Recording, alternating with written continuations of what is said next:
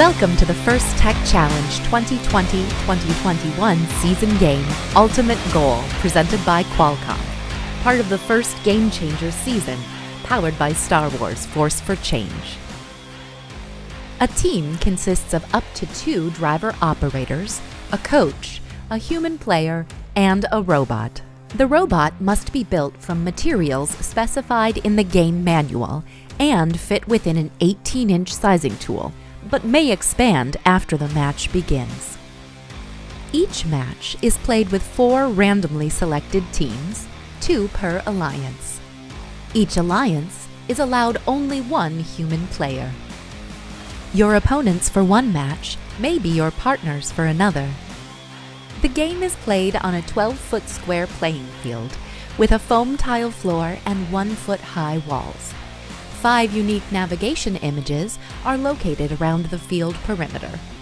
At one end are 2 tower goals, each containing 3 alliance-specific goals with return racks. Between the 2 tower goals are 3 red and 3 blue power shot targets.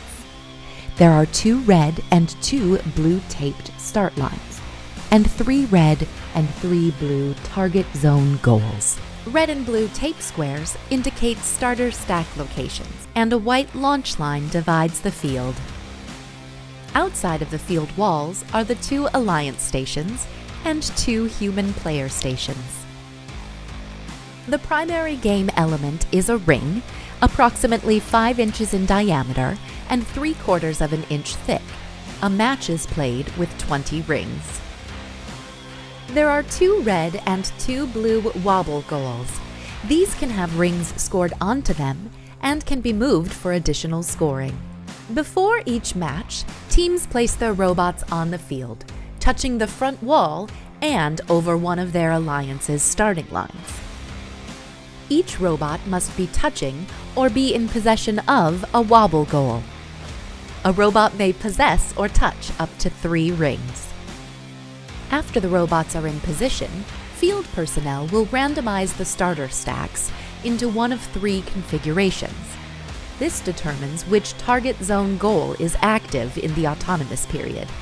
0, 1, or 4 rings correspond to target zone goals A, B, or C, respectively.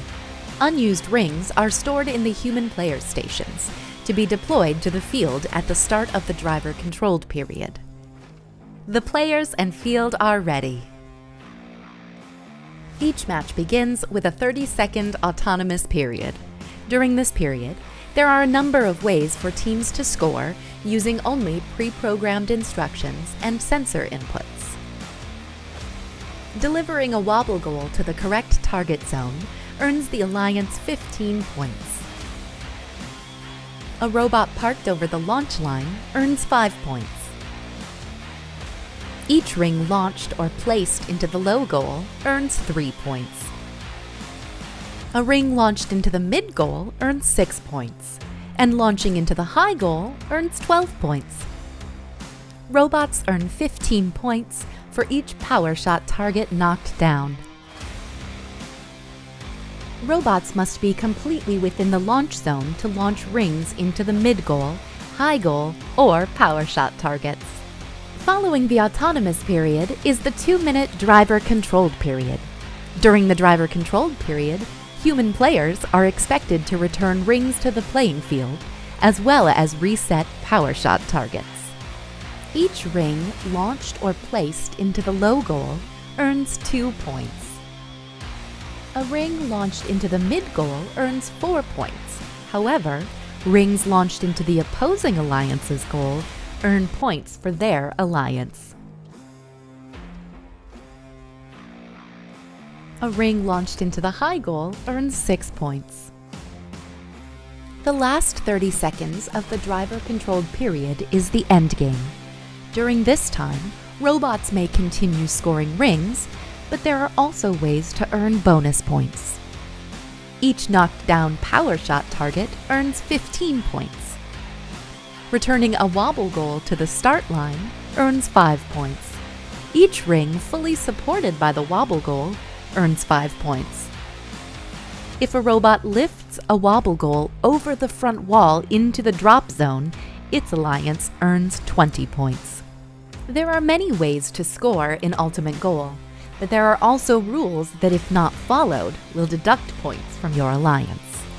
For example, a robot may not block another for an extended period. A robot may not possess more than 3 rings at a time. A robot may not launch rings over the side or front perimeter walls. A robot may not intentionally tip another robot at any time. This has been a brief summary of the Ultimate Goal game. For complete rules, please read the entire game manual and check the Q&A forum. For more information on our remote season, including gameplay and field requirements, please make sure to visit our game and season webpage for the full library of remote event documentation. And always remember the most important rule of First Tech Challenge: gracious professionalism. Good luck, teams, and have a great season.